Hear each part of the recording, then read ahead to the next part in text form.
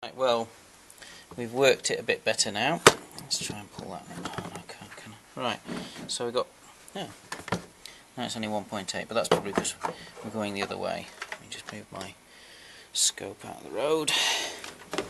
There we go. Right, so what I'm going to do now, first of all, is to meter the current and also the temperature, which is up there, 14. So I'm going to turn this up a bit now, see what current we get. Trouble is it's reflecting now off the light. Let's try that, there we go. Right, so if I bring it up a bit.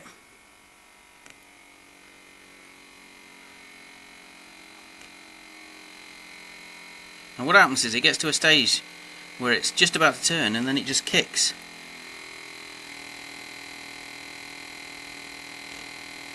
Okay, so that's 6 amps. We've got 15 degrees. I want to get it turning. I don't know what the mark space ratio is. It's not turning yet.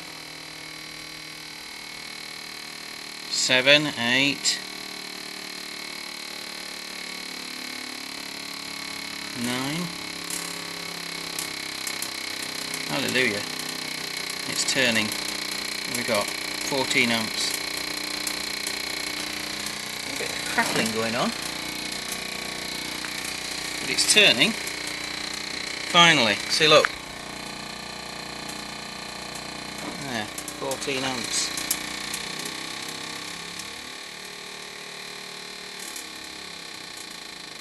Right, I'm just going to take the space right down and try and do it on a low space. What we got? That's 5 amps. I think something else is going on here. Right, what I'm going to do is reduce the space, which also increases the current. There we go. I think it's probably one of the... So that's 14. Shut up. Yeah, crackling. And I think in actual fact, we've got something going on. In terms of the core. I don't know what it is though. I can imagine there's going to be quite high currents. So, let's go on.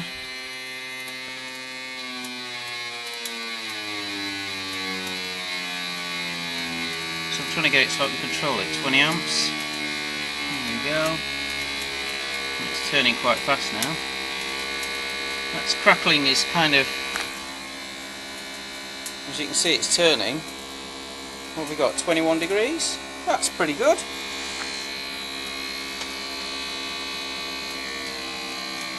So obviously that's got past the worst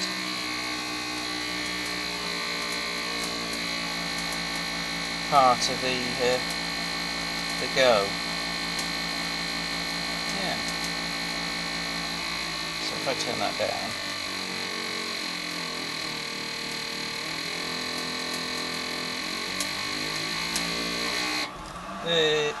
Oh look. Oh, it's alright. That's okay. It recovered. Whew. That made me panic then. I wasn't looking at the current. But what happened is it went on full. That's full mark. Full mark there. And I just went a bit too low on the space.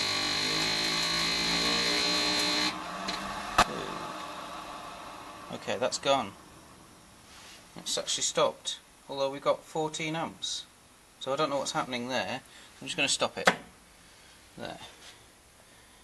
So that was 14 amps going through it. And I think this has happened before, where it wouldn't turn even though there was current going. Isn't it? There we go.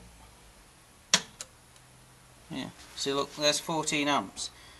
Oh, it's turning.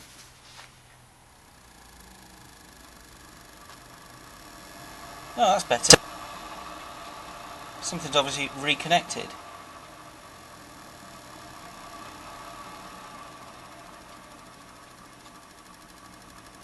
There. That's working. 22, we've got 30 degrees. Is it 30 degrees? Yeah, it's just sort of like warm to the touch. So we've got 30 degrees and we've got 22.5. Right, what I'm going to do, because I'm trying to test out what the temperature is that I need to use. So if I turn it right down, what I want to do is get it to the point where it's just turning, which is not that. Oh, that's quite strange, it's still going. 18 amps, 31 degrees.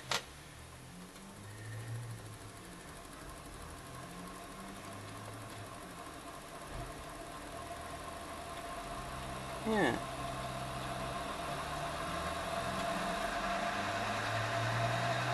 That's full. Yeah, that's it. We're controlling it now.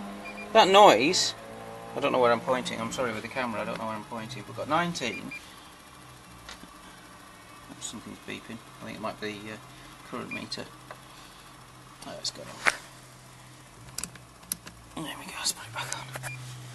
And what I want is just the DC. There we go. That's working. So it must have been, the noise must have been the something in the core that wasn't making properly, and since I'm using PWM it's now working. That's strange. Anyway, I'm sorry about the other noise, there's somebody who's doing dyno stuff. And the weirdest thing in the world now, 36 degrees. So the temp's going up now. Let's just leave it for a second.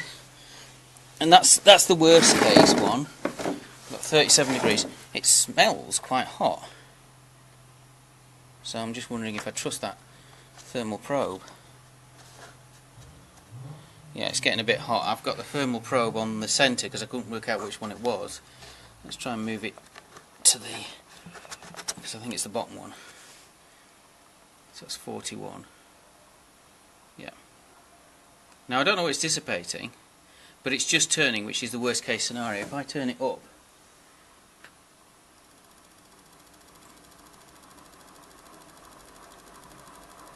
then we should see the temperature drop, because it's not, the back EMF isn't as high, although this is a series 1 motor. 44, 45. There you go. And that's full. So that's 44 degrees and we've got 31 amps. Yeah, and that's just running. But it smells now. Yeah, it smells quite hot, so I'm actually going to stop this now, which I can do by pulling the gate off, I think. Or just that. There we go. Yeah, that's getting quite hot, which is quite surprising actually. Although there's no heatsink on it, we are dissipating quite a large amount of current, 40 odd amps I think we went up to. What did it go up to? Anyway, so I'm going to let it cool because it's obviously working. But yeah, that's quite interesting though. The initial noise on the motor, there was obviously something weird going on, and I think it was probably that it was a poor connection, and because I was sending a PWM through it, it was causing it to spark, and then eventually it shorted and it's now running properly. So it's possible that I had a problem in the motor before, and that's what happened. You know, that making that crackling noise. Yeah, I'm just letting it cool down a bit now. Oh yeah, that feels more than 44 degrees. It's well, actually, I don't know. If I put my finger right over where I think the gate is, it's a bit uncomfortable, which is usually sort of like around the 60 degrees mark. Yeah. What I might do is actually get the probe, because there's a thermistor on there, and I don't know what range it runs, that one there, but if I actually put that on it instead, then I can use the thermistor inside it, and it might, because this is just a thermistor as well, it may well just simply be pretty similar to the operation. Okay, the temp's coming down a bit now. That's good. Well, hang on. Oh! It's not even on it. Look, now. Oh, right, I'll reconnect. I'll stop again and start again.